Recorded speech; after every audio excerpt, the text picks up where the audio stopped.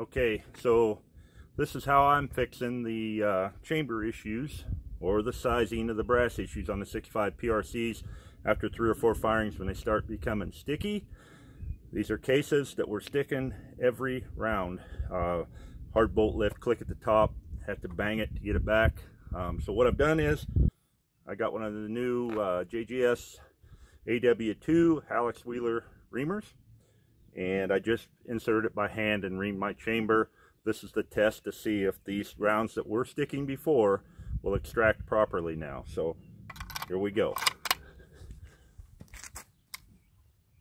And here's what you get. Perfect. That's about the 5th round I've fired. They all extracted perfectly, so I'm calling it a fix.